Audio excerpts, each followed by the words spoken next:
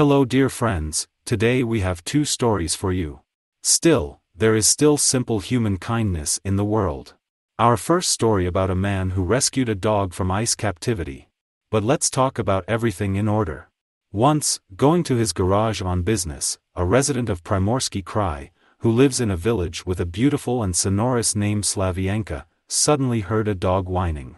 Going to the sound, he saw a sad sight. An ordinary street dog, through negligence, froze his tongue to a metal hatch. There is a severe frost outside, so that the hot dog's tongue immediately stuck tightly to the hatch. The poor animal, trying to free itself from the ice captivity, almost lost its tongue. Most likely, in the end it would have happened, on the street, for a second, it was about -40 degrees. Imagine what happened to the language, if not for the help of a male passerby. A local resident, seeing the predicament the animal was in, immediately called his wife and asked her to urgently take out warm water. True, this was not enough, and the woman had to run for another bottle.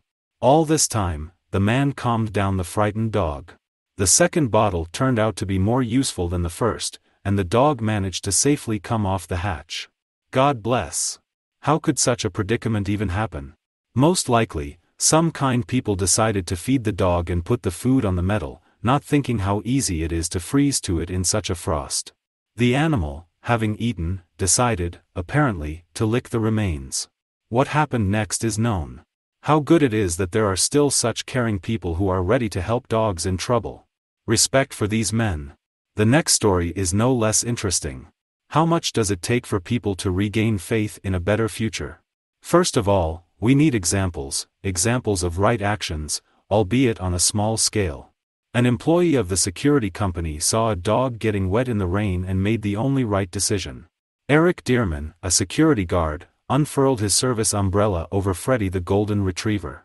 The picture was taken by Mel Gracie, who called on the security company Morrisons to reward their employee.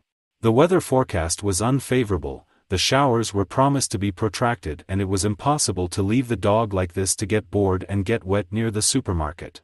On the other hand, it is even more impossible to go inside with a dog, and one of the tasks of the guard Dearman is to control this. He must have felt guilty that his actions meant the good dog had to stay outside. And as he managed, he helped him. Our hero is Eric Dearman. As Dearman himself succinctly noted, when the number of grateful comments exceeded 100,000. Looks like I made a lot of people happy today. And last but not least, Freddy's owners, who thanked him heartily.